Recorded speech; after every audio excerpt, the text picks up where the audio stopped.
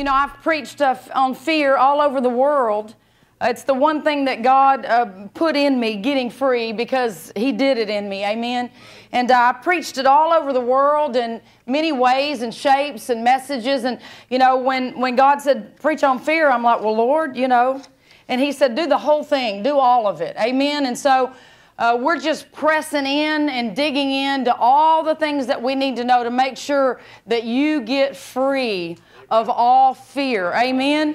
Hallelujah. So we talked last week about God being real serious about that, about God saying, do not fear in some way, in some form, in some fashion, through various phrases. He said that 365 times in the Bible. Do you know that? That God said it, He thought it was so important that He just kept, it's like every day He got up, He just said it again. Just do not fear. And I know that when God says something just once, it's important. I mean, after all, He is God, right? And what does He know? He knows everything, amen? And He loves us and wants what's best for us. So when God says that He wants us to eliminate the fear, He's serious about it, amen? When He keeps on saying it and keeps on saying it and keeps on saying it, He's really serious about it.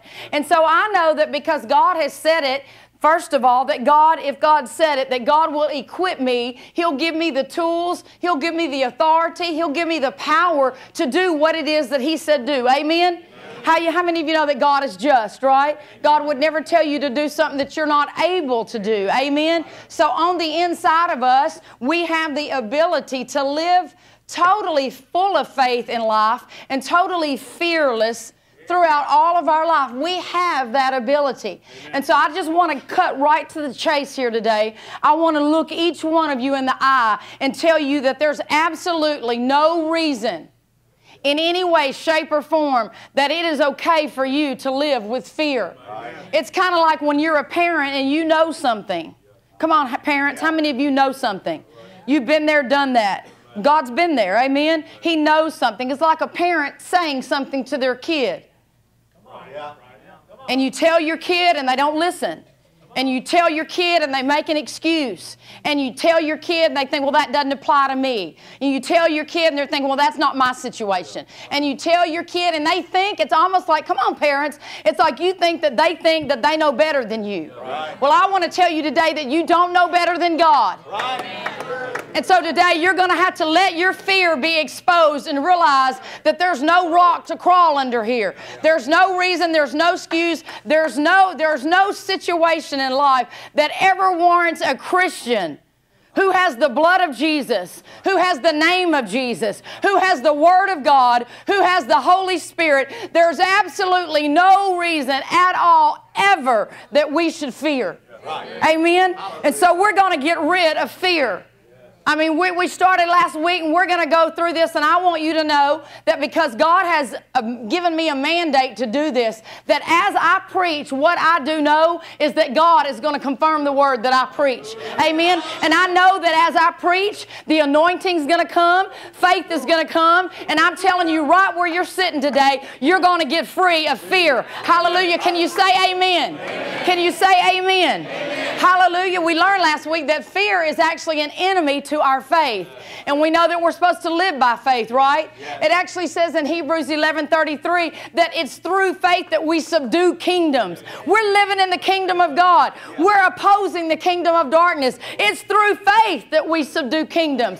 It's through faith that we work righteousness. Righteousness being right with God, causing the right thing to happen in the earth by our faith, by our authority, by our power. It is through faith that we obtain promises. Yeah. God has given some great and awesome promises in His Word. And He wants us to obtain them. He actually wants us to have them. Yeah. Not just read about them. Not just hear stories of other people.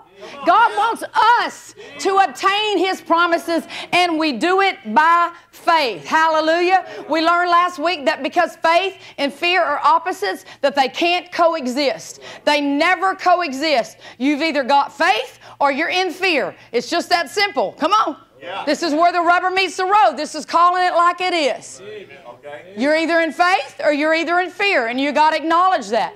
And when you're in the faith realm, you're in God's realm. And when you're in the fear realm, you're in the devil's realm. Fear is the devil's realm. Now, faith is what? It's simply believing God. It's simply trusting God. It's simply believing God enough to act upon what you believe. And that's the key. Because we're not talking about dead faith. We're talking about true living faith, which says that we believe and therefore we act. Amen? And you're going to see today as we go through some of these scriptures, these people had to believe and act upon what they believed. Now, the opposite of faith is fear. And that would be basically this. It would mean to be alarmed, to be dismayed, to be frightened, to be scared, to be filled with terror or dread. Means to be intimidated. Did you know that being intimidated is a form of fear? Did you know that you're not supposed to be scared of people? Did you know that you're not supposed to stand up and do whatever it is that you're supposed to do, talk in front of someone? You're not supposed to have intimidation. That's a form of fear, and today you need to acknowledge it. If you've got fear, there's one thing about being shy, but there's another thing about being shy and way pulled back because you're intimidated about people. You can't have that. That's fear. It'll rob you. Yeah. So a form of fear is being intimidated, being anxious, doubting, and listen to this, worry. Worry is a form of fear. Absolutely, without a shadow of a doubt. Worry is fear. You cannot worry and have faith. You can't worry and have faith. Worry is fear, and faith are opposites, and they never coexist. Hallelujah. So years ago, God told me, He said that you need to attack fear. Attack fear with the people. Attack fear. He said because it's like we've taken on fear and we're living with it just thinking it's normal. And He said, God said this, that fear is eating people alive. That means fear is bringing destruction. To eat someone alive means to destruct. Amen? And so God said that I needed to reinforce with you the truth. And so I want you to know that the truth of God's Word, having faith in the truth of God's Word and acting upon the truth of God's Word is what's going to bring you the victory and deliver you from fear. I want you to know that you can have faith in God's Word. You can believe the truth and do the truth and see the results of this Word of God in your life. And what is the truth? Well, really the truth is this, that God is with us. Yeah. Everywhere we go, in every situation, God is with us. That God is for us. He's never against us. He's always on our side. He's always on our corner. Yeah. Hallelujah. The truth is that the Bible says that we're kept by the power of God. We're kept. I'm protected. I'm kept by the power of God. Thank you, Lord. The truth is that the Bible says that He has given us power and authority over all the power of the enemy, and that nothing, nothing, by any means, nothing gets to harm us. Nothing gets to harm us in any way. That's the truth. Oh, yeah, and by the way, the truth also says that God always gives us the victory. That God always causes us in Christ Jesus to triumph. Hallelujah. That's the truth. Glory to God. Hallelujah. If we'll just enforce that, there's no reason to fear. Yeah.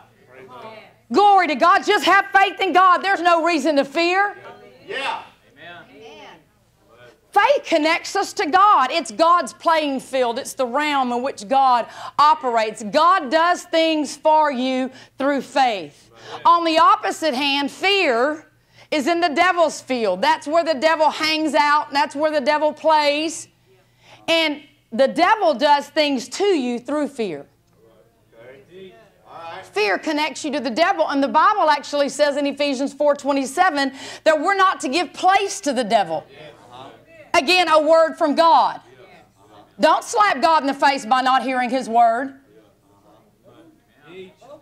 God said that we're not to give place to the devil. So that means if fear is the opening of the door to the devil, which it is, then if we're having fear in any shape, worry, doubt, concern, anxiety, intimidation, feeling a little alarmed, a little scared, a little frightened. And it doesn't have to be overwhelming like shaking you out of your boots fear. This is where you can't let the devil deceive you. Fear can be very subtle. Yeah. Comes in many shapes and in many forms. But fear opens the door to the devil. So we've got to eliminate it. We've got to get it out. Turn with me in your Bibles to Proverbs 29. We're not to give any place to him. Fear Fear is the doorway through which Satan gains access to your life. And that's why God said that fear was eating people alive. Fear was the thing that was opening the door for the devil to come in. And usually the first place that the devil starts with fear is he'll do the very thing that you're fearful of. Because you're fearful of it, the very thing that you flung the door open with fear, he'll come in and do that. We saw last week that's what happened to Job. Remember that? Yeah. Well, Proverbs 29:25 says this. It says, the fear of man brings a snare. But whoever trusts in the Lord shall be safe. Another translation says secure. So as faith keeps the door closed to the enemy and keeps us in the God realm where all the blessing and love and life and power and joy and peace are. Yeah. Thank you, Lord. Hallelujah. But fear brings a snare. Fear brings a snare.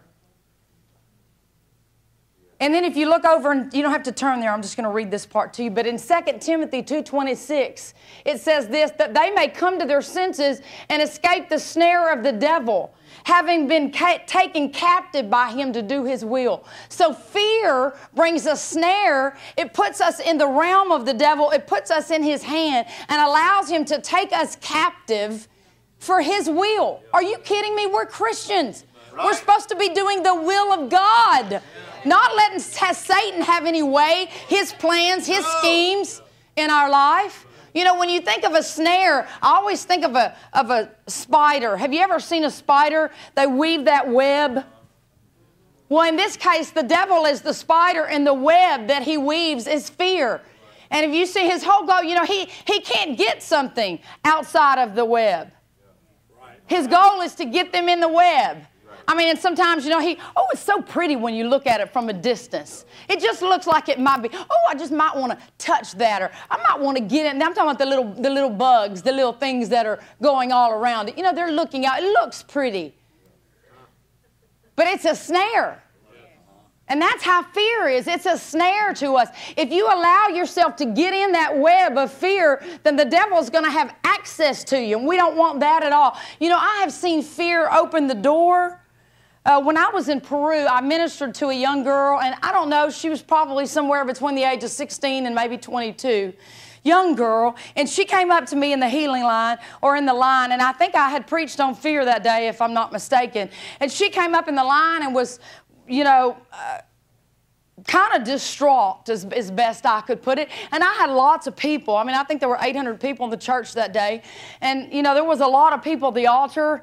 And so I put my hands upon her and commanded something in the name of Jesus and went on, you know, went on. And all of a sudden, you know, here she is at me again, and she's clinging on to me and clatching on to me and telling me to pray for her and me to help her. And all of a sudden, you know, I turned around and I just had a discerning of spirits right there in the middle of the altar time. I just looked at her, and when I looked at her, I saw the devil on her. I saw a demon on her, and it was all based in fear. And she began to tell me the story. Her mother was involved in witchcraft, I mean, heavily in witchcraft. And her mother had been putting spells on her and all this stuff. And so she was dealing with all that. But the whole thing was rooted in fear. Fear had taken her captive. Fear that her mother could put a curse on her. Fear that something, you know, nothing necessarily other than her bodily thing had happened to her yet. But she did have pain all throughout her body. Here she is, a young girl, and she's physically just pain. Her entire body aches. She can't sleep at night. She has tormenting nightmares. All these things going on to her. And God just simply showed me that it was all rooted in fear. Okay. Yeah. And so I just put my hand on her, and I commanded the spirit of fear to depart from her. And I knew it did. But then she kept on with me. She kept on with me. And I could sense that, you know, I'd pray for fear, get it out, and then she was still scared. She's still scared because she didn't have enough of the Word of God rooted in her. And so this is how, just as best as I can describe it. I remember getting up face to face with her, and it's like it was her, but I knew it was the devil. It was the fear, and it was me and fear face to face, and I was not losing. I want you to know that greater is He, and that's what I told her. I looked at her, and I said, greater is He that's in me than any fear that's in you, and you will not fear. Yeah. And I tell you what, she shut up. Yeah. and went to her seat. And the next day she came back to testify. Hallelujah. She had gone home late at night, laid down, started to have a nightmare, woke up, sat up straight in bed, and oil pulled from the top of her head to the soles of her feet. And she said, as that oil came upon me, the Spirit of God came upon me, and it drove every ounce of fear and every ounce of pain. She got up completely pain-free, completely healed, completely delivered, completely happy. Her entire countenance was free. Hallelujah. Her entire countenance was joyful. Her entire countenance was just totally changed and revolutionized simply because she got rid of fear. Yeah. Glory to God. See, I never dealt with the pain in her body, because the pain in her body was a result of the fear in her life. Yeah. And so we're going to talk about that, whether it's next week or the following week, depends on how long it takes me. We are going to talk about the whys and the hows of this and get into it so that you know, not only so that you can get free, but so that you can help others get free. But I want you to know that fear will cost you something. Fear will rob you. It'll rob you of your blessing. It'll rob you of your miracle. It'll rob you of your promise of God. Everybody turn with me to 1 Kings chapter 17.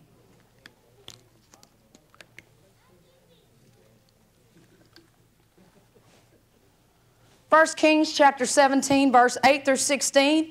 It says, Then the word of the Lord came to him, this is Elijah, saying, Arise and go to Zarephath, which belongs to Sidon, and dwell there. See, I have commanded a widow there to provide for you. And so he arose and went to Zarephath. And we could just stop right here and say, well, the word of the Lord has come. The word of the Lord has come. Elijah, the word of the Lord has come. So that's all you got to do is just do what God says. We know that's the first part. But watch what happens here. It says in 10 that he arose and went to Zarephath, and when he came to the gate of the city, indeed a widow was sitting there gathering sticks. And he called to her and he said, please bring me a little water in a cup that I may drink.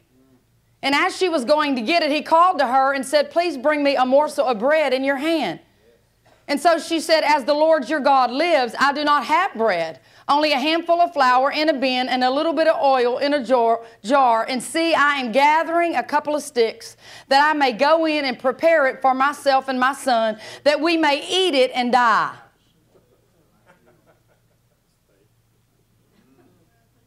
But I thought God said that he was going to take care of Elijah. And look what Elijah had to deal with. Elijah said to her, do not fear. Go and do as you have said, but make me a small cake from it first and bring it to me, and afterward make me some for yourself and your son. And for thus says the Lord God of Israel, the bin of flour shall not be used up, nor shall the oil of joy run dry until the day that the Lord sends rain on the earth. And so she went away and did according to the word of Elijah. And she and her household ate for many days, and the bin of flour was not used up, nor did the jar of oil run dry, according to the word of the Lord, which was spoken by Elijah. So here we see God gave the word to Elijah. Elijah believed it. Elijah acted on it, and Elijah got to it. And then when Elijah gave the word of the Lord, he gave it the first time. He said, go make me a little bread. Bring me a little bread. But all of a sudden, Elijah knew that he had something to deal with. He saw it in her. He said, her hesitation, her voice, her words back. I don't have that. I can't do that. You know, I barely got enough. I can't do what you're asking me to do. I barely got enough for my own, and I'm just going to use what I got, and then I'm going to go die. Oh, poor, pitiful me. And Elijah knew right then and there he had to address fear. If God wanted the blessing that God had spoken to him, if Elijah wanted the provision that God had promised him, if Elijah expected to obtain the miracle that God said he could have, he understood that he had to deal with her fear. And so he turned to her instantly and he said, do not fear. All right. And she had a choice right there. She had a choice. She's standing in limbo. Okay, do I believe the word of the prophet and act upon the word of God? Or do I let this fear stay with me and go ahead and not do what God said do? But instead she chose, glory to God, she chose faith, and the miracle came. Yeah. The miracle came. Elijah's miracle came, and her miracle came. Yeah. faith brings the blessing. Faith brings the provision. Faith brings the miracle. Faith has you obtain the promises. And fear will stand in the way and rob you and steal every time. Turn with me to Mark chapter 5. Mark chapter 5, starting in verse 21. This is the story of Jesus and Jairus. Proving to you here that you've got a choice in life. Talked about that last week. That God doesn't choose for you. The devil doesn't choose for you. You choose yourself. Whether you're going to stand in faith or whether you're going to stand in fear. Mark chapter 5, verse 21. Now when Jesus had crossed over again by boat to the other side, a great multitude gathered to him, and he was by the sea. And behold, one of the rulers of the synagogue came, Jairus by name. And when he saw him, he fell at his feet and begged him earnestly, saying, My little daughter lies at the point of death. Come and lay your hands on her, that she may be healed, and she will live. So Jesus went with him, and a great multitude followed him and thronged him.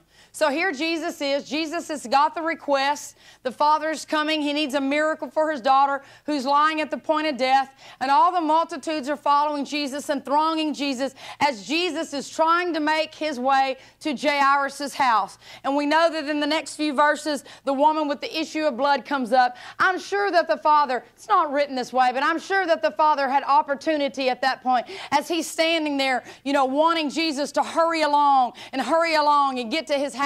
All these people coming up and all these other requests being made. You see, but Jesus wasn't pressured. Jesus knew the will of God. Jesus knew the power of God, and he stayed steady, and the Father remained with him. And we pick back up in verse 35, and it says, while he was still speaking Jesus, some came from the ruler of the synagogue's house who said, Your daughter is dead. Why trouble the teacher any further? And as soon as Jesus heard the word that was spoken, he said to the ruler of the synagogue, Do not be afraid, only believe. Amen. Jesus instantly addressed the one thing that could prevent the miracle, the one thing that could prevent his daughter being raised. Instantly, he said, as soon as he heard the word, he turned around and he said, Don't be afraid, Amen. Only believe. Yeah. Glory. Hey, we're talking about Jesus here.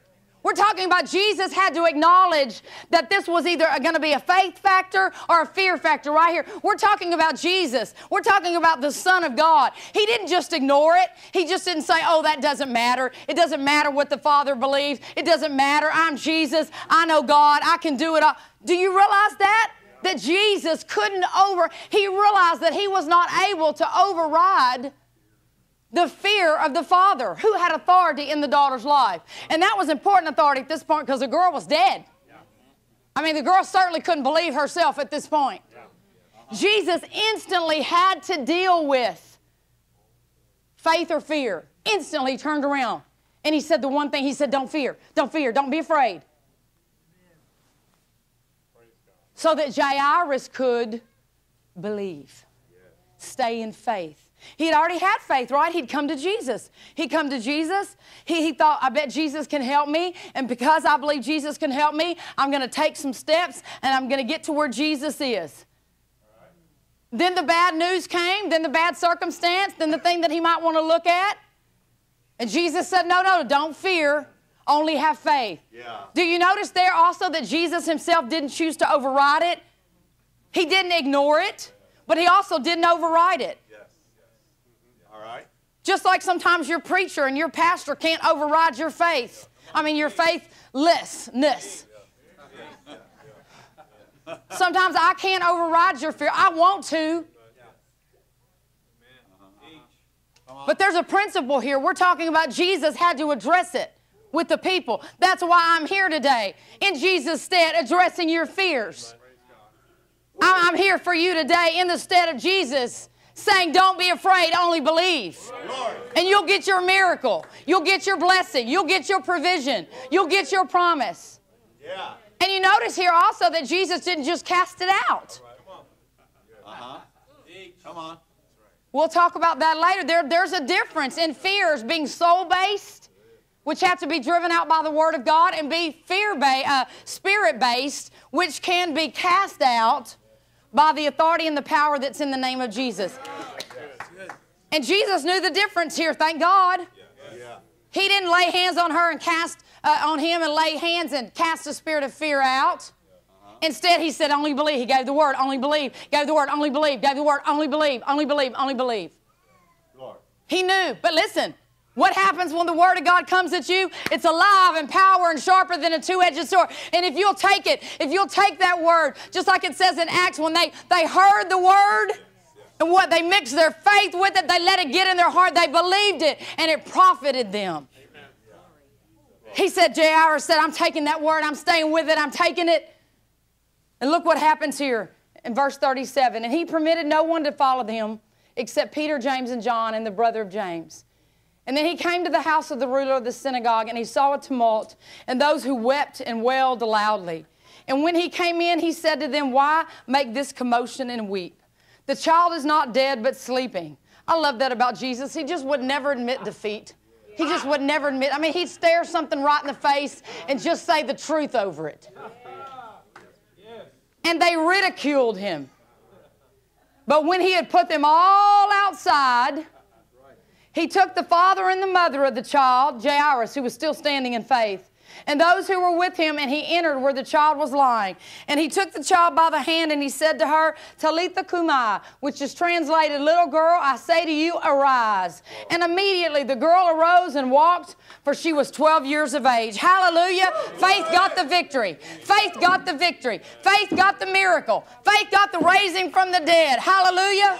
Did you know that faith can raise things from the dead, even that aren't bodily? Did you know that your dreams and your desires can be raised up? The things that you've laid aside, the things that you've put aside can be raised up by faith. That you can obtain them. That you can walk in them. Hallelujah. Praise God. Faith got the victory. Hallelujah. We see that Jairus got in faith and stayed in faith. You know, I'm sure that when he went to the house, here he is, he's bringing Jesus on the scene. This is a new preacher in town. I'm bringing the new preacher into the house. And the preacher's like, everybody get out of the room. You know, right there again, Jairus had opportunity to get into fear. He could have been intimidated. He could have felt pressured. Come on, people. He could have felt pressured by his relatives because he wasn't doing what they thought he should do. Come on.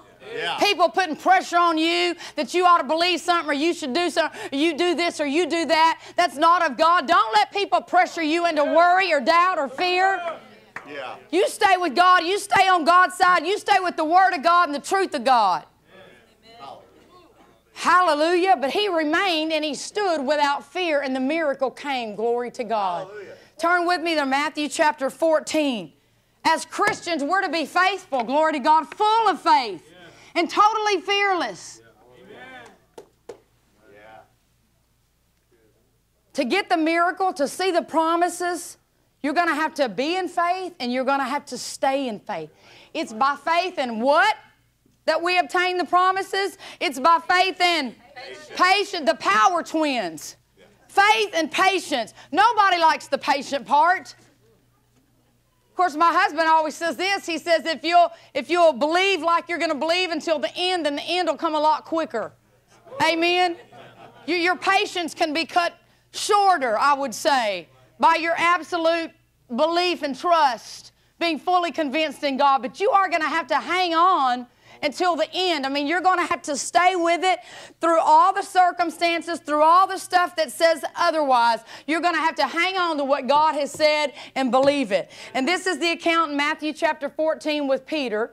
Verse 25, it says, now in the fourth watch of the night, Jesus went to them walking on the sea. And when the disciples saw him walking on the sea, they were troubled, saying, it is a ghost. And they cried out for fear. You know, we kind of laugh, but bless their hearts, they weren't saved yet. Bless their hearts, they didn't have the Holy Ghost. 27, but immediately Jesus spoke to them, saying, be of good cheer, it is I, do not be afraid. So again, the first thing he's addressing is their fear. And Peter answered him and said, Lord, if it is you, command me to come to you on the water. And so he said to him, come. So that was the word. Jesus gave the word, come. That was the word of God. Just like this promise can be a word to you, you might get a word from God. God might speak something to your spirit. God might speak something to you through a prophecy, whatever it may be. But that was the word of the Lord that came to Peter through Jesus. And when Peter had come down out of the boat, he walked on the water to go to Jesus. Hallelujah. Peter heard the word. Peter believed the word. Peter believed it and acted upon it. Hallelujah. So faith in that word brought the miracle. Hallelujah. Yeah. But look what happens. But when he saw that the wind was boisterous, he was afraid. Here he is. He's walking on water. What he's walking on really is the word of God. And he begins to look around and wonder, oh, what could happen? Oh, look how the wind's blowing. Oh, look at the waves. Got to keep our eyes upon Jesus. We got to keep our eyes upon that word of God. It says he was afraid and beginning to sink. He was afraid. What was he afraid of? He was afraid he was going to go under the water. He looked all around. Here he was walking on water. He looked all around. What was he afraid of? That he was going to go under the water. Fear comes right in. So what happened? He begins to go under the water. Jesus, of course, and he cries out, Lord, save me. And Jesus, of course, stretches out his hand and says to him this, oh, you of little faith, why did you doubt?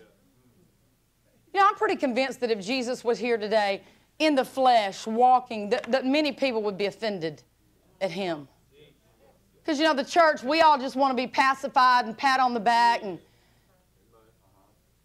I mean, he just called him out right in front of everyone. You know, couldn't you have at least called me in the office? Said that? Couldn't you have said that to me? Couldn't you have said that to me on the shore later when we were alone? No. He said, oh, because he's teaching everybody something. All right. He said, oh, you of little faith. And I'm just going to have to stop there again, but I want you to know that Jesus was perfect. You do remember that, right? He never sinned. And what is the royal law of love? It's the royal law of love that we live by, right? The thing is that we're to love God and we're to love other people as ourselves. And because Jesus never sinned, we know that he always operated perfectly in love. So this was a loving statement. Oh, you of little faith, why did you doubt? That is a loving statement. Do you know that correction can be loving? Hallelujah. So we see this, that Jesus addressed this. Oh, you of little faith, why did you doubt? Now, what I want to point out to you here is that word little faith does not mean that he had a little bit of faith and a lot of doubt. Okay? We know that faith and fear or doubt can't coexist. Jesus already said he got scared, he doubted. So we know that at that point he didn't have faith, he had fear. What that word little means there, it means of short term or short endurance. It means of short duration. What Jesus was telling him was that you had faith for just a little bitty short period of time. And in that period of time, you got the miracle. You were walking on water. The miracle came. The blessing came. The provision came. The promise came. Oh, but then something happened. And, oh, you couldn't hang on. And I want you to know that when Peter, who was walking on water with the Master Jesus himself, began to let doubt and fear and worry begin to creep in, he lost the miracle. He lost his faith. The fear right there lost his faith. It caused him to lose the miracle.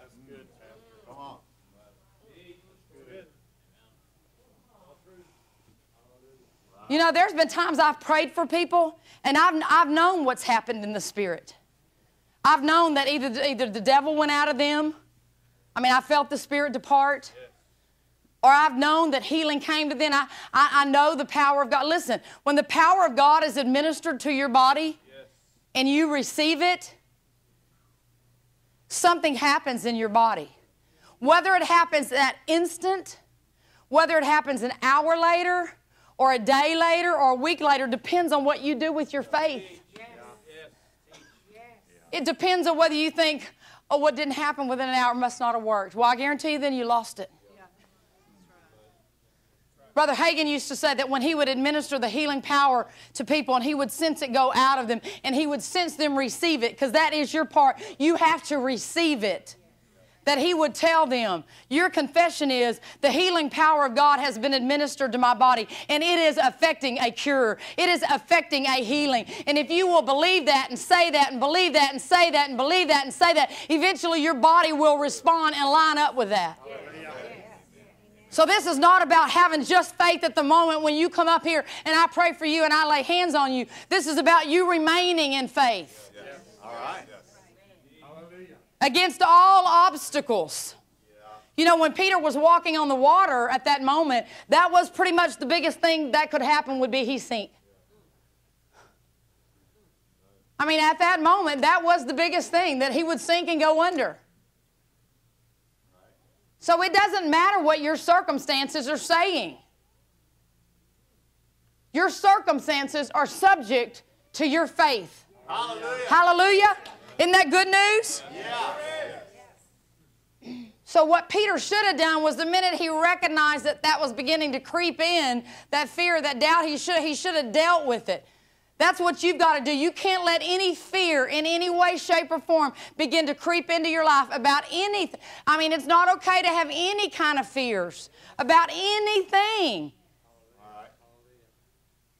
I don't know why, but I just sense today, you know, like God is saying, don't slap me in the face by telling me that it's okay for you to be scared of whatever you're scared of.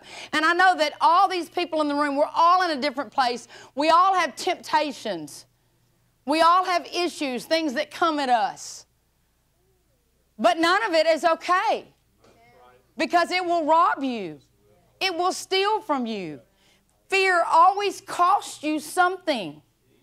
And fear starts out, it's seemingly so small, almost insignificant. Just a little doubt comes. You know, I've only heard the audible voice of God once. And I'm all about telling on myself. This is many years ago, and I had been believing God for a something. And I mean, God was in it. You know, I wasn't just choosing to believe God. You have to know God's in it. You have to be believing what God says you can have, the promise. You have to stand on the word. Jesus had to give the word to come for Peter. Peter couldn't just jump out of the boat. I mean, he had to have the word of God to stand on. And I was trusting God for a big something in my life, a situation that I was involved in. And God had spoken to me on many times, many occasions, because he's so merciful and so gracious that sometimes, you know, he tells us and then we need to hear it again and we're like back again, tell me again, Lord. And he'll like tell us again. And then we're like 3 days later, tell me again, Lord. And he'll tell me, you know, he is graceful. I mean, gracious to us and merciful to us. And so I had been in one of those places the night before where I was, you know, kind of crying out to the Lord, you know, about this situation. And the Lord, I mean, it was like God just sat down in my room, crossed his legs with me, and we had a chat. And I came up out of there, you know, the word of the Lord. Wasn't that I had not heard it before, but you know how it is when you get in the presence of God and it's real and you know that it's, and then nothing's going to get in your way. So the next day I was driving to work. And I was driving along, and the little bitty thought, and that's how I describe it. It wasn't all of a sudden like I thought God's not going to do it. It was just a little bitty thought. The thought was like, what if? And I'm telling y'all what, I heard the audible voice of God so much to the point that I pulled my car over on the side of the road because I thought my windows were going to bust. And God said, didn't I say? I mean, he shouted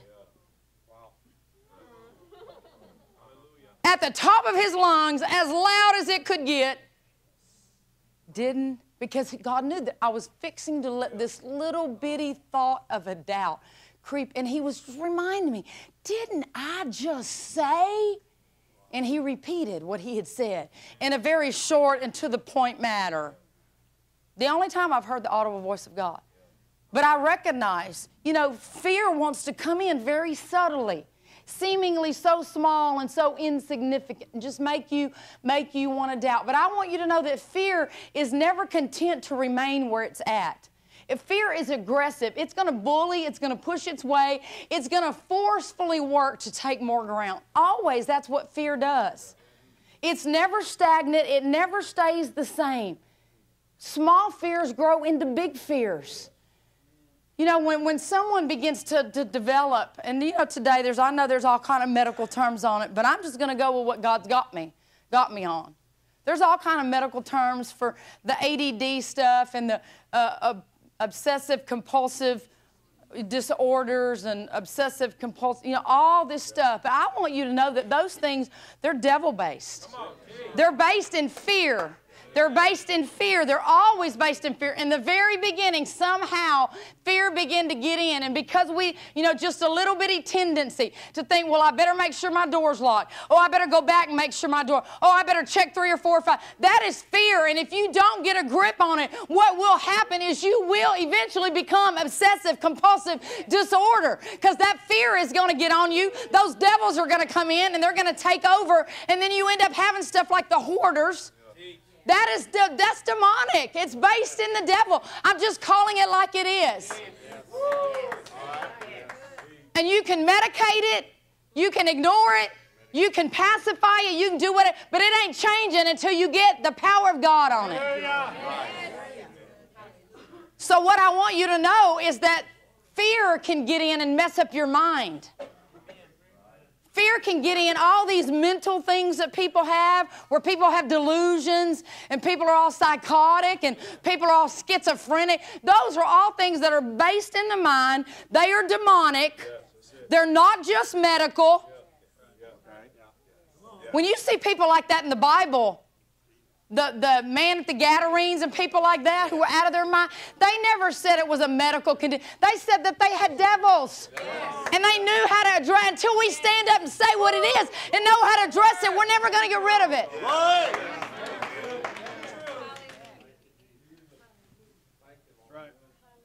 I mean, we got to get this mind. Your mind is important. You're supposed to have the mind of Christ. But even aside from that, let's just have a stable mind. Can we all in the church just have a sound mind? That's what I'm rooting for. Let's just everybody have a sound mind. Yeah. In 2 Timothy 1:7, that God doesn't give us a spirit of fear. Listen to this. He doesn't give us a spirit of fear, cowardliness, but of love, power, and a sound mind. So that means if we don't get fear, we get a sound mind. See how they're connected? That means if we get fear in there, we're opening ourselves up to having an unsound mind. I want you to know that undisciplined thought patterns, undisciplined things that you just let roll around in your head that are not of God, and I'm not talking about wild, crazy, bad things. Come on, most of us are Christians. We're not thinking upon the bad things. I'm just talking about things that are contrary to the Word of God. I'm talking about things that are contrary to the promise that God has made you. Those are undisciplined thoughts. And if you let those undisciplined thoughts roll around in your head, you'll get an unsound mind. The Bible says that we have to take authority over our thoughts. We have to take authority. This is authority of taking authority over fear, not letting it creep in subtly. You know, first it's just a little bitty thought. Before you know it, I mean, it just is, you know, it's more and it's more, and before you know it, it's harassing your mind, and people lay down and they can't sleep at night. This is how fear gets in. We got to get rid of it, folks. I mean, it is never okay. It is never okay for a Christian to have fear. The Bible says that this is our choice. God can't make the choice. The devil doesn't get to make the choice. You make the choice of fear or faith. And the Bible says that we're to take our thoughts captive to the obedience of Christ. We're to take our thoughts captive to this Word of God. Is what you're thinking lining up with this? Is what you're thinking lining up with what God has spoken to you? If it's not, you need to take it captive to the obedience of Christ so that you don't get into the snare of the devil and be found doing his will. Right. Hallelujah. Glory to God. We can't let the devil get in through fear. But I just want to remind y'all again, I mean, that the Word of God is just that the Word of God and the power of God is just so much greater. Yeah. I mean, I have seen people delivered like this.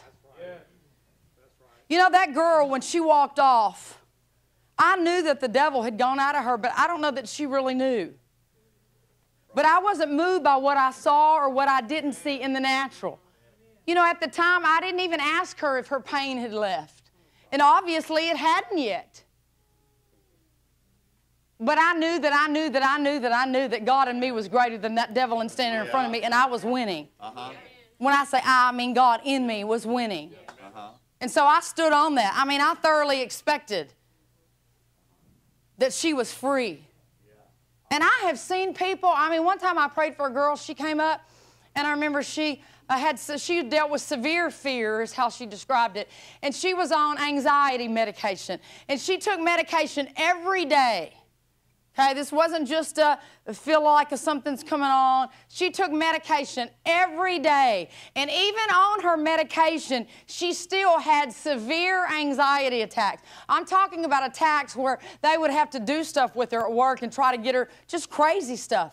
I mean, attacks where she almost felt like she was dying and just weird, overcome her even on her medication. You can't medicate a devil. You know, the truth is the devil likes to get people on medication so that he can subdue them. Suck the life out of them, kind of numb them, take them into nothing like this. That's what medication like that does.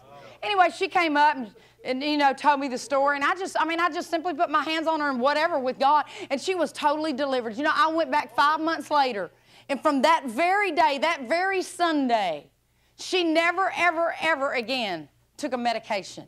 And she did not have one panic attack, not one anxiety attack ever came upon her. Just simply like that in the moment. I mean, what happened is as I was preaching, she heard the word of the Lord and she believed it. And I think she purposed in her heart that when she came forward and I prayed for her, that together it was going to happen. Hallelujah. Yeah. Many people I've seen like that. I had a lady one time I prayed for her, and she was probably in her mid-40s, and she told me that she had dealt with severe fear her entire life. I mean, as long as she could remember, she had fears of all sorts of stuff that disrupted her life. Again, prayed for her, and she was totally set free. Same church that was that day. 5 months later, again, I'm back. She's totally free. Amen. Praise God. God can deliver you. God wants to deliver you. God will deliver you. God is able to deliver you. Fear is dangerous. It has a serious cost, as we've seen.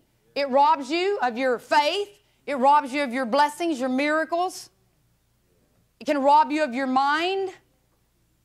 Do you know that fear manifests, shows up, reveals itself in your mind and in your body? Turn with me. I'm going to prove it to y'all. You're looking at me like, I ain't so sure. Luke 21. Let me show you this. Luke 21, verse 25 and 26. And Jesus said this. So there you go. Ha! Jesus said it. And there will be signs in the sun and signs in the moon and signs in the stars, and on the earth distress of nations with perplexity, the sea and the waves roaring. Listen to this. Men's hearts failing them from fear and the expectation of those things which are coming on the earth. What happened here? People died of heart attacks. Why? Because of fear. People died of heart attacks because of fear.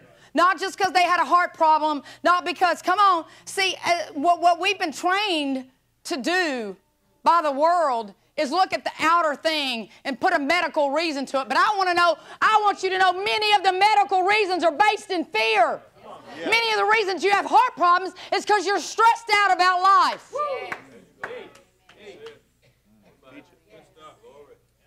It shows up in your body. The truth is we were created in the image of God, and we were not meant to carry worry, fear, dread, terror, anxiety, intimidation, stress, fear, doubt. We were not made to carry, our bodies were not made with the capacity to carry that. Right. Do you know that the root word of stress means to choke and to strangle? That is what the root word of it means. That is really what's happening. You know, I thank God for the medical field. You know, for those who don't know the Lord and don't whatever, I mean, I'm thankful for the medical field. I do believe that God can get involved in that sometimes, and, you know, praise God. Yeah. But we can't put everything over in the medical realm. The truth is, usually, for everything, there's a spiritual connection. So many times when we've got stuff going on, It's because there's something spiritual happening on the inside. We've got fear about that, worry about that, stress about that. You know, Jesus made a very great statement in Matthew chapter 6:25 when he just said, just don't worry about your life.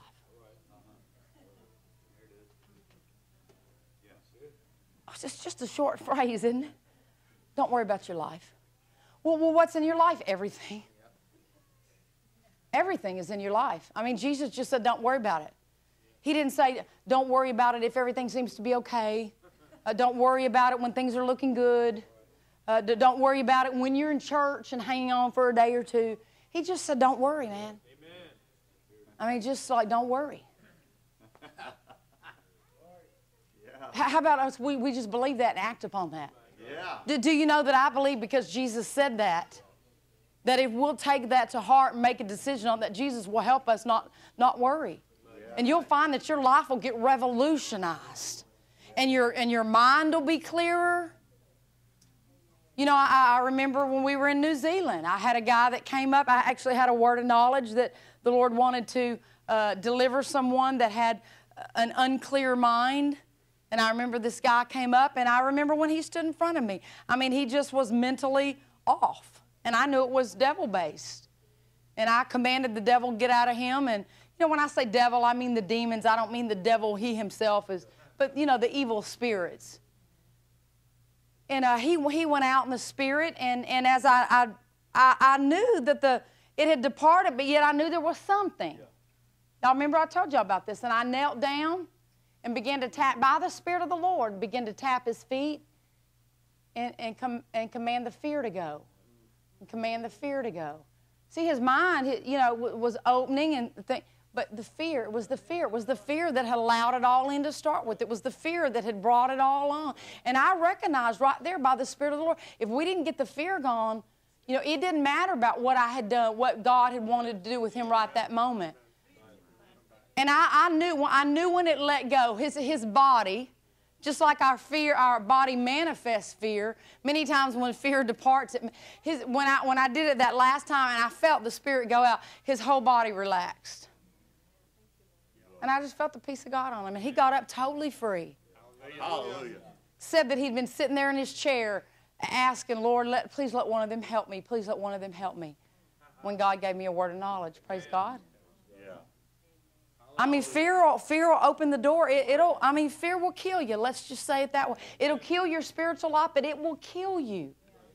It will kill you mind, soul, and body. Hallelujah. I mean, that's just the truth of it. Turn with me to Psalm 37, verse 8.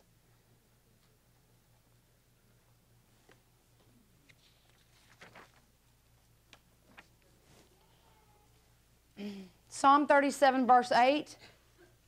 I want everybody's eyes on it. This is my sign. Everybody's get your eyes on it. Get your eyes on it. Get your eyes on it.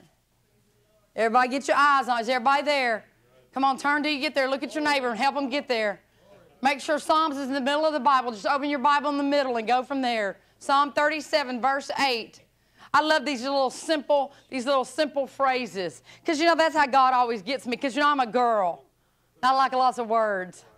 I'm like, come on, God, tell me more, tell me more. Come on, God, tell me more. God just wants to say the little simple thing. And this is what he says. Is everybody there? Everybody that's there, raise your hand. Let me see your hands if you're there. Everybody's got your eye on it. You got your eye on it? All right. What's it say? It says, do not fret. It only causes harm. Do not worry. It only causes harm. Do not be anxious. It only causes harm. It only causes what? It only causes, me giving God something where I'm stressing out about it. I'm worried about it. I mean, I'm going to God and I'm praying about it and I'm praying about it. And it ain't doing nothing spiritually. It ain't doing nothing. Your fear and your worry and your anxiety, even in a spiritual form. And that's what's crazy about Christians. Is because they'll take something and try to make it spiritual. They'll take their fears and their worries about something and try to bring it into the prayer closet like you know, they're praying about it and they got a burden about it. And the truth is, their fear and worry makes God not be able to come anywhere near it. So it's not doing anything spiritual. It's only causing harm.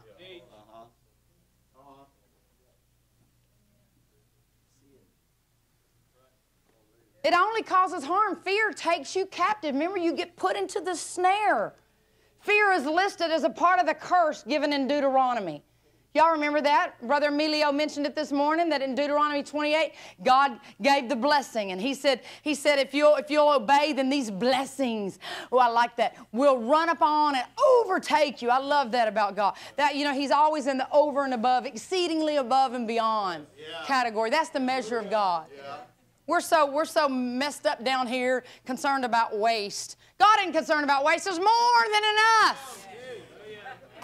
So those blessings are going to run up and overtake us, but then he has to go into the curses. Now, I know that the Bible says that we've been redeemed, but I want to show you about the curse here. Deuteronomy 28, verse 66 and 67 says, your life shall hang in doubt before you. This is part of the curse. Your life shall hang in doubt or fear before you. You shall fear day and night. You shall have no assurance of life.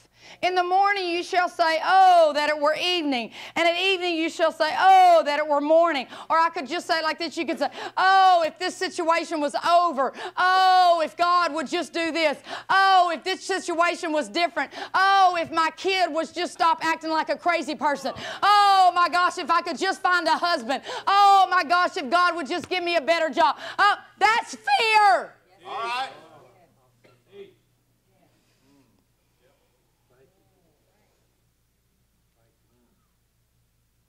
So that it were morning because of the fear which terrorizes your heart and because the sight with which your eyes see. We're not supposed to be looking at what we see in the natural. I want you to know that the natural is subject to change. Yeah. All these temporary natural things, they're subject to change by the power of God. Yeah. They're subject to change by God. Yes. Thank you, Lord. Fear is equal to the curse. It's no wonder that God was so adamant about saying over and over and over again, don't do it, don't have it, don't take any part in it. It puts you in the curse category. And remember, God can't get you out himself. He's depending on you to make the right choice.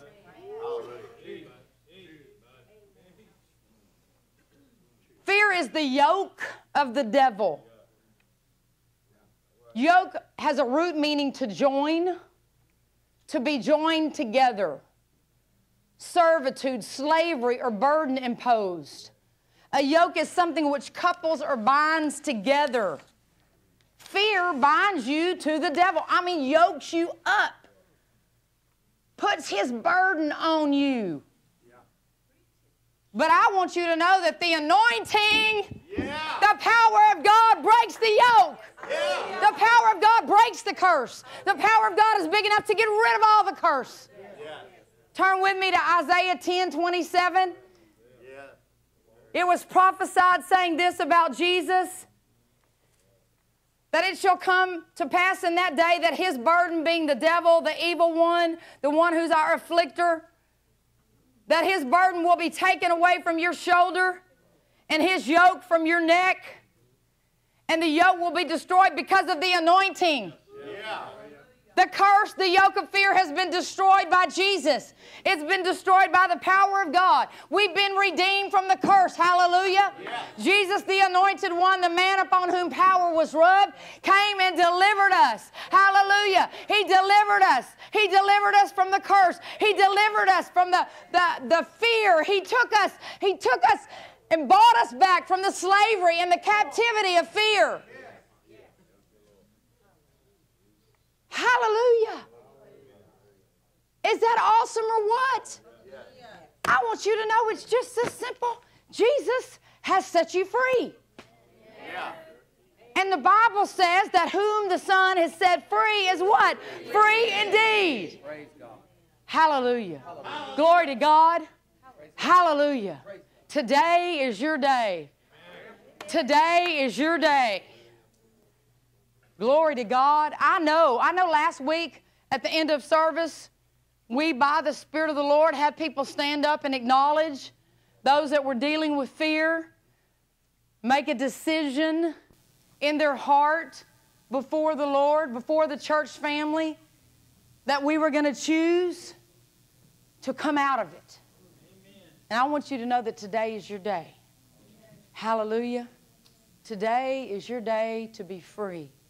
And it's not about me. It's about God. But the truth is that God is in heaven. And Jesus is seated at his right hand. And Jesus isn't coming off the throne to deliver you. He's already done his part. He's already done it at the cross. He did all the work at the cross. He completed every single bit of it. He didn't leave anything undone. He died. And in his resurrection, he gained power. And that power is available. The Bible says one of Paul's prayers was that we would know the power that is toward us. I want you to know today that the power of God is toward you. The power of God is right here, right now, in this moment to deliver you. Why? Because God in heaven, Jesus in heaven, now sent his Spirit to live in me, to live in you. We, the body of Christ, doing the works of Jesus, being his hands, being his feet, being his mouth. Today I can speak the word that Jesus would speak and bring deliverance to you. By the Spirit of God, by the power of God, because greater is he that's in me. Greater is he that's in you than any devil of fear, anything that's been harassing you. Greater is God. Come on, say, greater is God. Greater is God. Hallelujah. Thank you, Lord. Hallelujah. Thank you, Jesus. Come on, you ought to be just getting ready. I mean, if you've got something, man, you're just like, and you know, the truth is I don't even have to lay hands on you. I don't have to say anything to you. I mean, you can get it right where you're at. I mean, you know, the Bible says that the Word of God is like a hammer, Kevin. It's like a hammer. I mean, it just comes and breaks things right off. It just breaks things wide open. The Bible also says that the Word of God is like a fire, Jessica. It's like a fire. It comes in and it just burns out. The Word of God's been preached today. The Word of God that's alive and powerful. It's a living thing. The Word of God is a living thing. And it's come to your heart today to bring deliverance. And I want you to know, on top of it, the Holy Ghost is here. The Bible said that the anointing breaks the yoke. And I tell you what, I'm fully convinced. There's not anybody in this room that can convince me otherwise. That the anointing here today is not greater than whatever fear that you've been dealing with.